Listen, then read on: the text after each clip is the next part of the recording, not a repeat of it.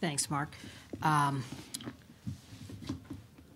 I agree with most of what's already been said here. I guess this isn't one of those panels with fisticuffs.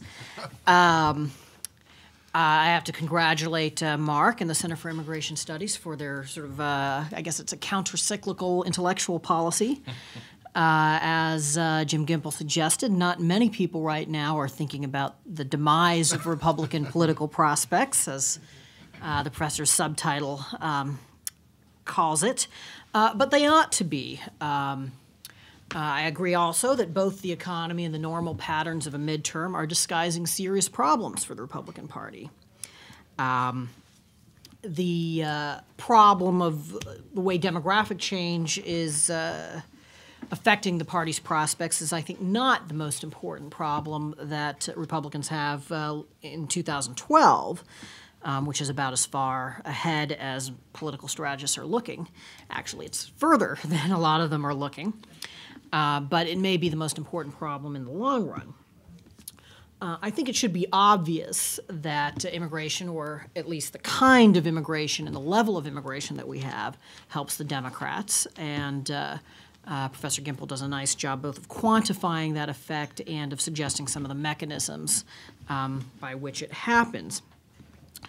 One thing that strikes me about what he's saying is that it does shed some light on the currently prevailing line among Republicans on the immigration question, which I think most of its adherents would describe as being pro-legal immigration and anti-illegal immigration. And these numbers, I think, suggest that whatever the merits of that policy, it is a politically self-defeating position because it amounts to enthusiastically supporting the influx of new Democratic voters while also pledging to harass their friends, relatives, and neighbors. One qualification that I don't think that probably anybody here would necessarily dispute is that a pause in immigration, such as the pause that we had in 1925 to 65, could change these patterns, as in fact happened with the previous immigrant wave.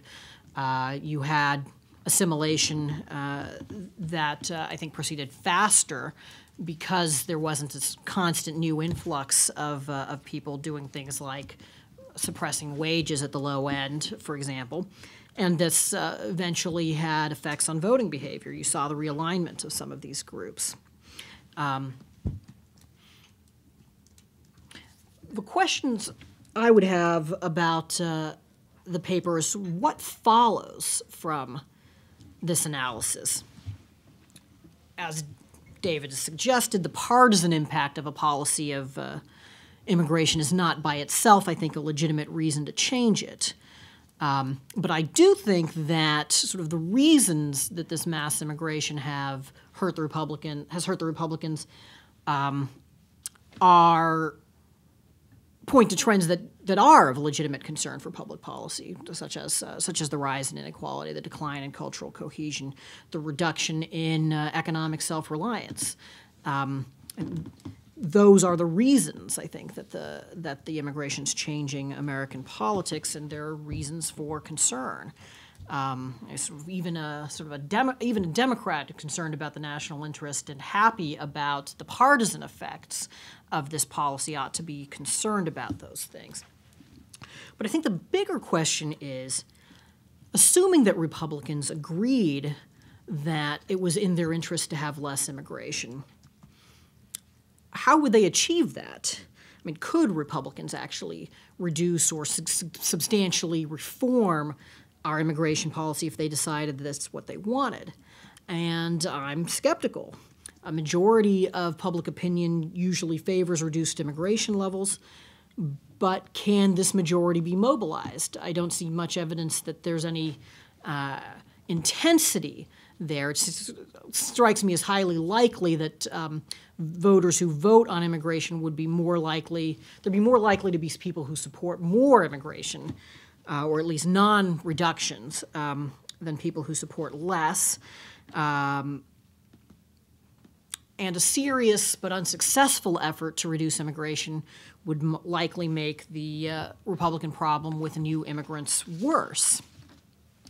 So it seems to me that, sort of there's a lot of naivete to the sort of Republican strategist conventional wisdom on how to deal with the problems posed by immigration. That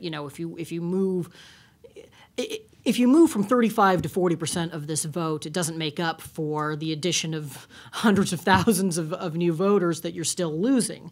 On the other hand, if you accept as a given that you're not changing those levels, then I think that the strategy makes a lot more sense. And while I and probably a lot of people in this room would like to figure out a strategy for changing our immigration policy, it's not obvious, at least at this late date in the transformation of our politics, how you'd go about doing that.